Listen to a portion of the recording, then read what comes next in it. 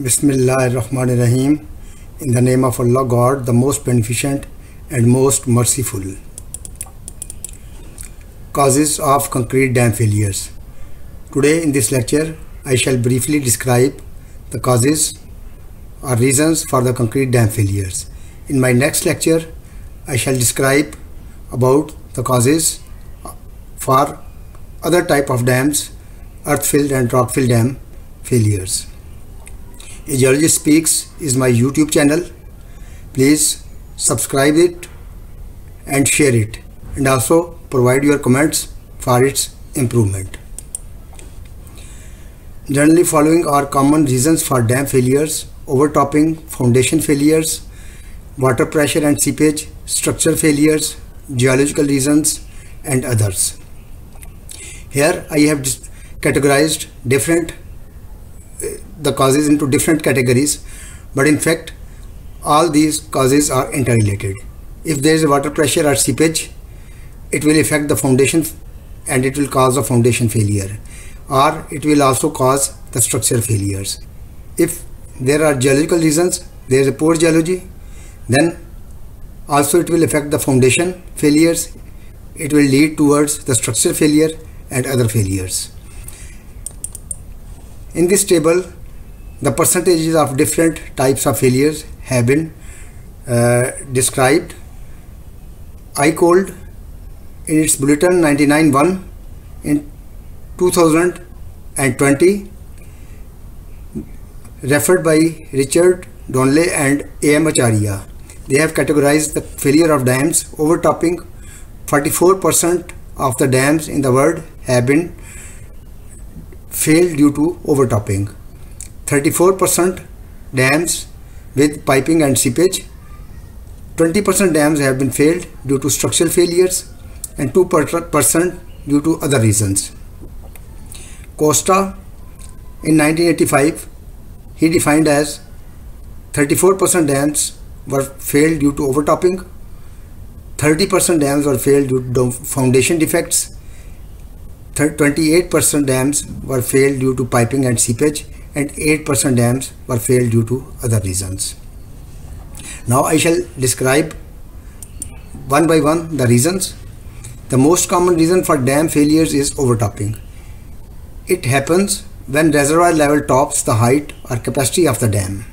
I will show you one picture to make you understand. This is overtopping, but this is not overtopping of a dam, it is overtopping of a coffer dam. But this is just to show you the picture, to give you the concept.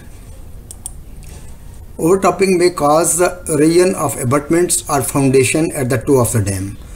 So this overtopping can erode its abutments. Abutments are the sides of the valley or sides of the mountain where the dam rests.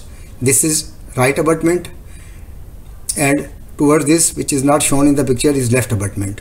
So this overtopping can erode the rock at the contact of dam and the rock, creating gaps and seepage paths, which later can lead to the dam failure.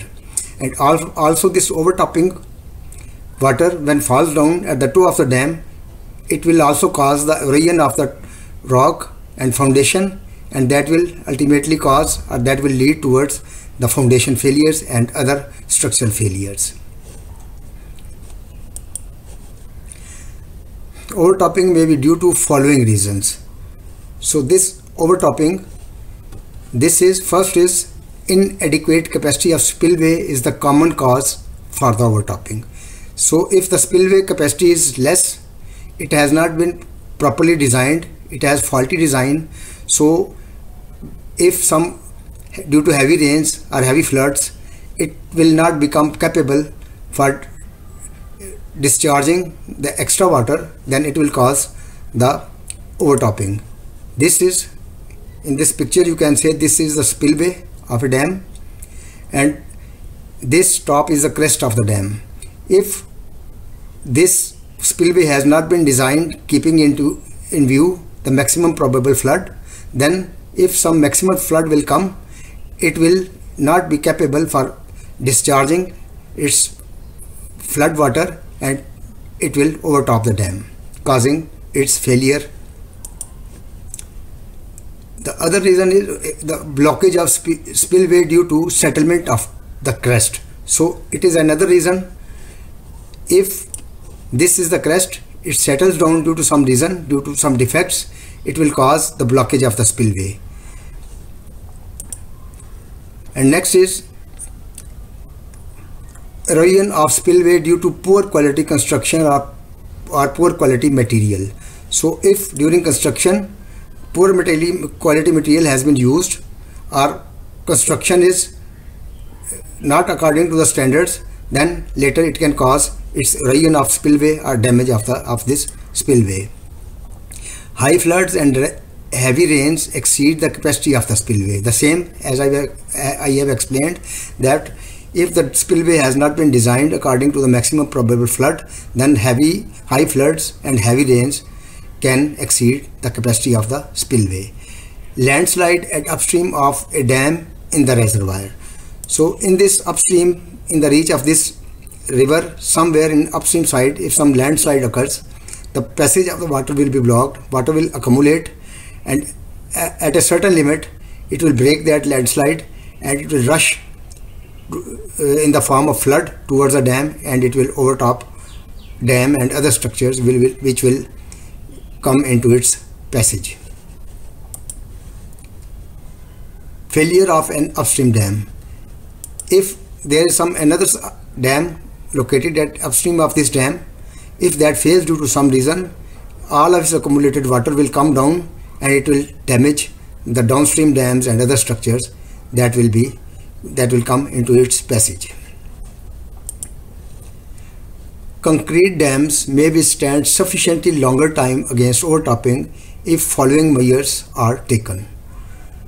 Proper foundation treatment against poor unfavorable foundation geology, if considering the geology, if it is poor, and the foundation treatment should be carried out accordingly, keeping in view the geology. Use of good quality material with good quality construction material. So if the good quality material has been used and good quality work has been carried out, then this concrete dam can withstand sufficiently longer time against overtopping. Now, second reason, foundation failures. Foundation failures are caused by poor foundation geology and inadequate foundation treatment are due to inaccurate calculations of dam design parameters. Following are the contributing factors for the foundation failures.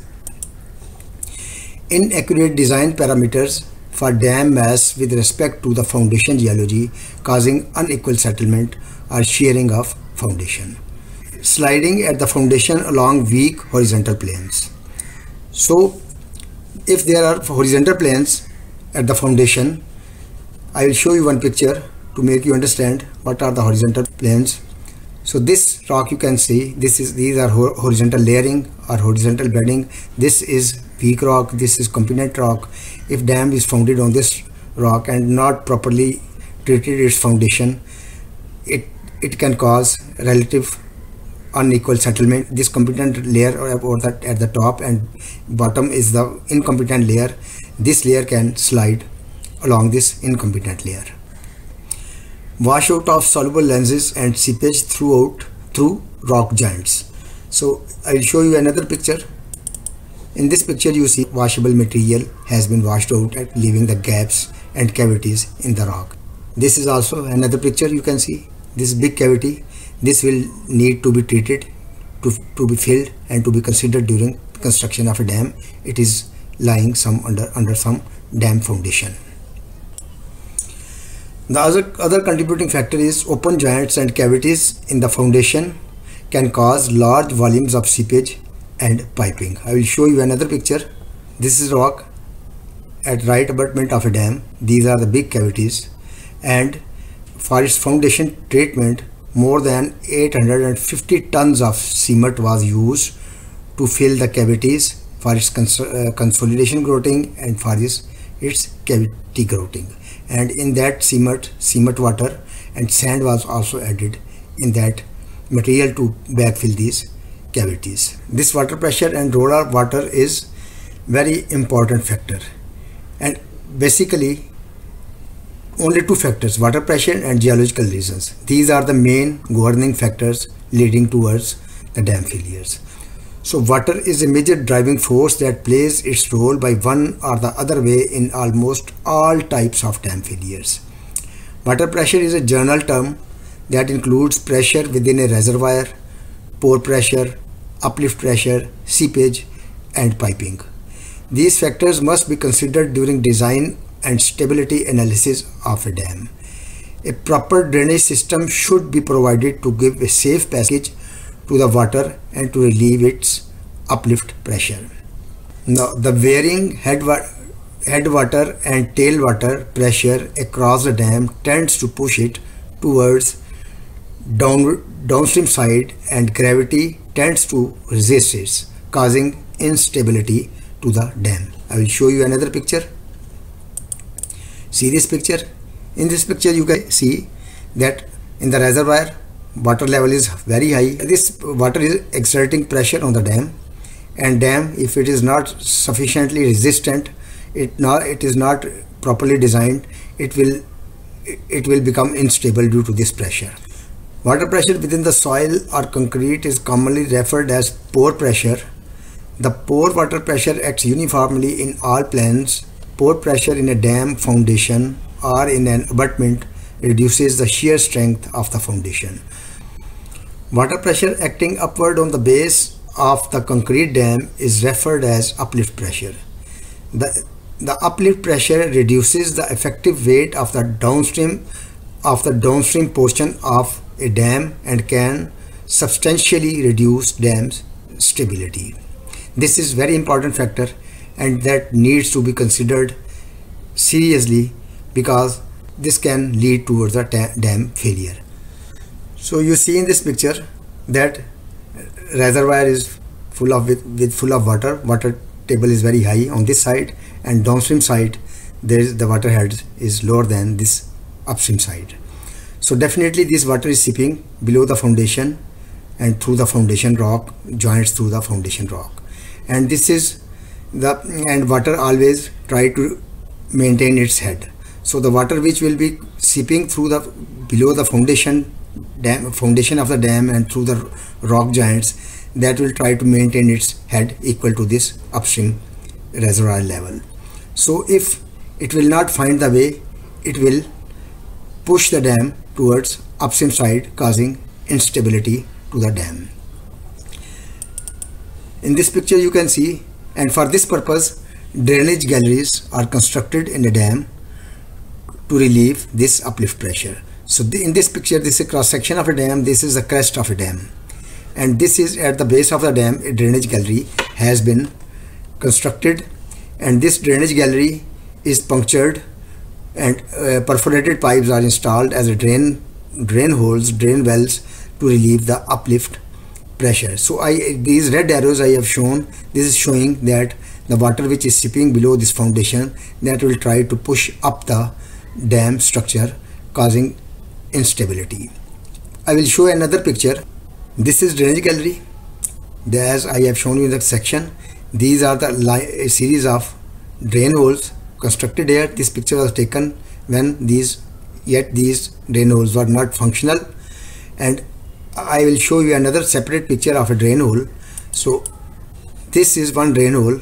This has been drilled 24 meters below the dam foundation, and this water is coming below 24 meters below the dam foundation, and its pressure is being released into the drainage gallery. Otherwise, if it will not be released, it will try to push up the dam and it will cause instability.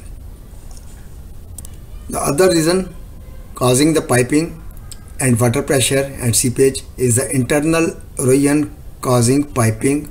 This can occur along hydraulic structures, spillways, conduits or cracks. If there are some conduits and pipes are placed in the dam structure just for crossing some cables or some other conduits, and that pipes which are placed in the dam structure, the contact of those pipes with the concrete then can lead a seepage path if quality work is not observed, and the contact between the pipes and the concrete can lead to a seepage path. And if there are some cracks in the concrete, and water can start seeping and piping can develop through those cracks. Rainfall and regional water levels may change local water levels, which in turn may affect water pressure distribution. So before the construction of a dam, there was a groundwater regime in the area. Some seepage, there was some groundwater levels, there was a river, and some equilibrium was established between the underground springs and everything. When a dam is constructed, due to its construction, all groundwater regime is changed. A reservoir is constructed, it causes a high water level in the reservoir that will seep into the surrounding areas, and also due to tunnels constructions, the seepage paths already developed, springs all are intersected, and all of this construction, and then by the construction of dam, downstream side water reduces, and in upstream side due to reservoir construction water level rises, so it will disturb the local groundwater equilibrium which was our groundwater regime which was previously working. All of this should be considered during designing of a dam, that what will be the future situation of the groundwater by construction of a tunnel, by construction of a reservoir. So all these factors should be considered during calculation of the design parameters and designing of the dam. All the aspects should be properly understood when designing dam. Next reason is structural failures. This can be due to shear failure causing slips or dislodgement of materials, sloughs, bulges, cracks or other irregularities generally are signs of instability and may indicate structural failures. Structural failure of a spillway, reservoir or other appurtenances may lead to failure of the dam.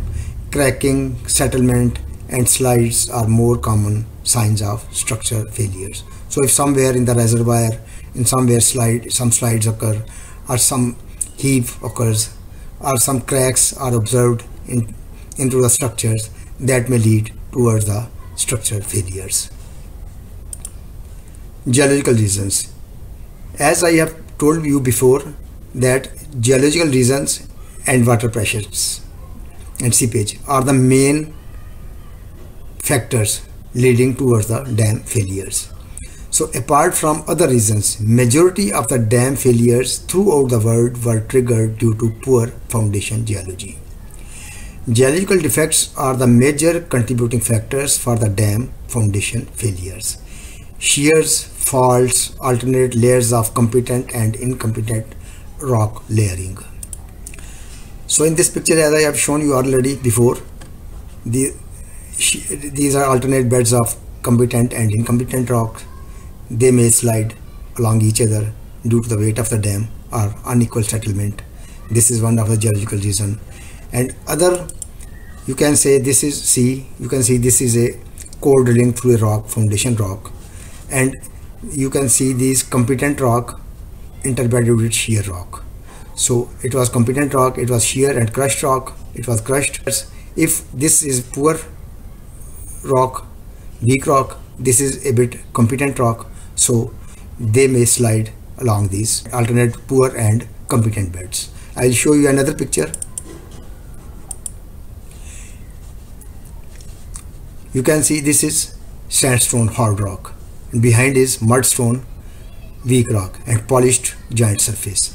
This rock, which was at the back of the sandstone, that could not bear the weight of this during construction and slope excavation, this incompetent rock could not bear the weight of this competent rock, and in spite of having 15-meter long rock anchors, this rock slid down and causing instability to the foundation and to the construction. This picture you can see, this is also polished surface of incompetent rock, so the rock was slid along this polished surface, causing instability to the dam and instability to this tower crane. Next are the other reasons. Other reasons are not so significant to cause catastrophic or complete failure of a dam, but these other reasons might be the contributing factors to increase the risks of dam failures. Inadequate drainage system. The drainage system is not adequate to relieve the uplift pressure. As I have explained before you, if drainage galleries have not been constructed properly and these are not capable to relieve the uplift pressure, then it may cause instability to the dam structure. Seepage and piping problems could not be properly controlled. So before the dam construction, as I have told you, that regional groundwater levels will be changed, regional groundwater regime will be changed. All of these things should be anticipated and designing should be carried out accordingly, otherwise seepage or piping problems may occur. As I have told you before, that drainage galleries are constructed to relieve the uplift pressure. Drainage gallery in the concrete dam is provided and a line of drain holes is drilled in the foundation through this gallery to relieve uplift pressure. So I have shown you this picture again. I will show you again. These are the series of line of drain holes drilled into the foundation that will relieve the uplift pressure. Among the other causes is earthquake. There is no record of concrete dam having failed catastrophically or completely due to an earthquake, but an earthquake can destabilize a dam, leading to the failure. Reservoir induced earthquakes. When a large dam is constructed and impounded water in the reservoir exerts pressure on the floor, earthquakes of different magnitudes have been reported after impounding large reservoirs. Gate failure. If spillway gates fail to work, then spillway cannot function properly. Next are the temperature variations. Concrete gravity, arch, or you can say arc, and other concrete dams deform elastically in response to temperature variations and changing reservoir loads. Inelastic movement indicate potential instability. So due to temperature variations, the dams expand and contract. There are construction joints are provided into the dams to accommodate this expansion and this contraction. I will show you the picture of a joint meter. These joint meters are installed at the construction joints. At this end is fixed at one side of the joint and this end is fixed at the other end of the joint. This is cover box. This is to avoid its damage. So after its installation, it is covered and fixed with this cover. This is a cable and data is collected by a data logger by connecting this table. So if due to temperature variation the joint is expanding, dilation, these two parts will move away from each other, and this will facilitate to move it. So if the joint will expand, these will move away from each other, and if joint will contract, these will move towards each other. I will show you one graph showing this variation, and if this, remember, if this variation is elastic, then this will not cause any instability problem. But if this is inelastic, that once the joint has been expanded and it has not come back to its previous position, then this will be the concern for the stability. In this graph you see this graph. In this graph you see these are the joint meters graphs, readings taken and graphs are prepared to see the effect of the temperature. So if this graph moves towards this side, this is dilation, and if it moves toward this side, it's contraction. So you see this reading was taken at 9:30 at night time when temperature was low. So this graph is moving towards contraction. This is the joint is contracting, and this reading was taken at 8:30 AM. This was in the summer season. So due to heat, the joint has been expanded, and this you can see that toward the graph is moving toward the dilation side. But in this picture you can see this is elastic. If it is expanding, then it is contracting due to temperature variation. It is expanding and dilation, and it is elastic movement, you can see. So it is not, once it is expanded and if it does not come back, it means that it is a stability problem. So in this graph you can say this is dilation and contraction with respect to the temperature variations. Next is block joints in concrete dams open elastically with temperature variations. Inelastic openings indicate the development of a problem. And reservoir loads also, as I have shown you in the previous picture, I will show you again that picture. In this picture you see the water is exerting pressure on the dam, so it will cause its deformation, and it should be elastic deformation. If water pressure is relieved, it should come back. I will show you another graph showing its elastic movement due to this pressure of water. In this graph you see a surface marker was installed at the crest of a dam, and daily its movement was observed. So this is the reservoir level, upstream reservoir level. So this is low, and that it increase, then stable, and then comes down. So these are the daily readings of reservoir level. With respect to that, the measurements of surface marker, this is, if graph is moving toward this side, it means it is moving toward downstream side, and if graph is coming toward this side, it means it is coming upstream side. So you see, as the water level rise here, you can see the movement towards the downstream side.